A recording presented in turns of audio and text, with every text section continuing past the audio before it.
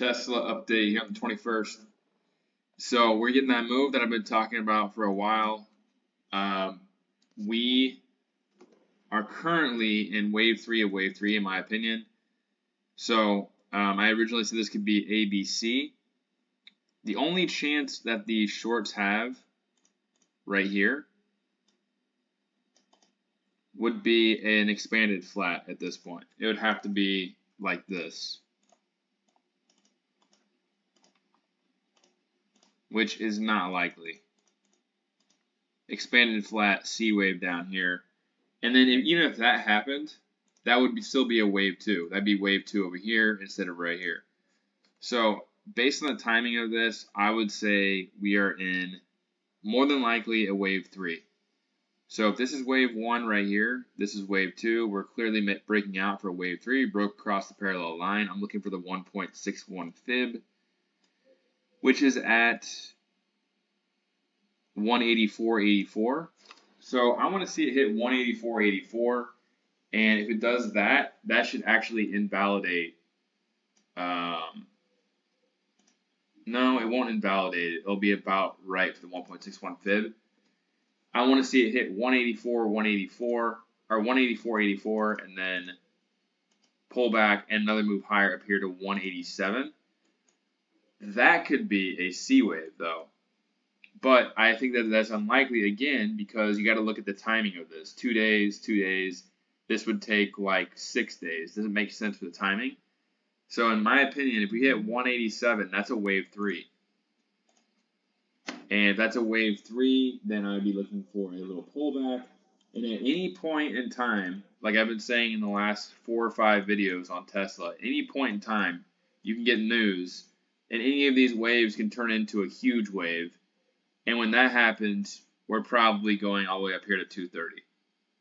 So again, this retraced to the 0.5 fib right here,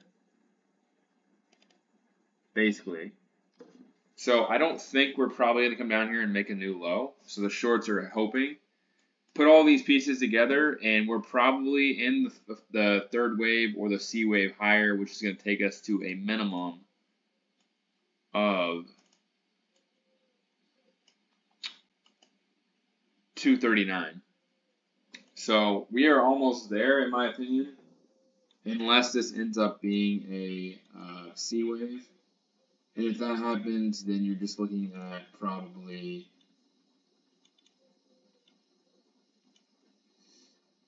something down here to 159, but that doesn't make any sense. So again, I would say we're probably in the third wave or the C wave, and I'm expecting 239 minimum. At any time, this can squeeze. So we're at 182. That's really only about a 30% move from here to get up to 238. So maybe we make a third wave, fourth wave, and then we get up here for a fifth wave around 190, and then we consolidate a little bit more, or we squeeze at any time, any of those moves like I've been saying. So again, very, very bullish. I haven't had my shorts, haven't had any hedges on at all because we're above the 20 and the 50. Also, the 20 just crossed the 50 the other day, another bullish momentum indicator. There, you have the 20 crossing the 50.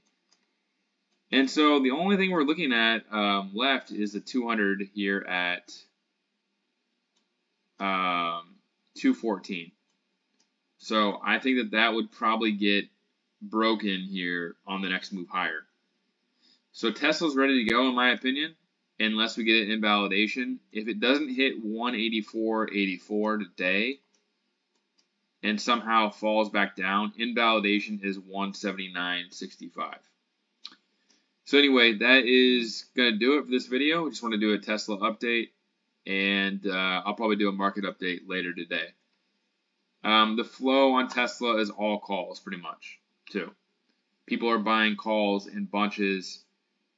Like, those could be covered calls, but the way the stock's moving and where it's at, these are probably, you can see it's a top bullish flow as well. Anyway, that's it for me. I will catch you here later in the day.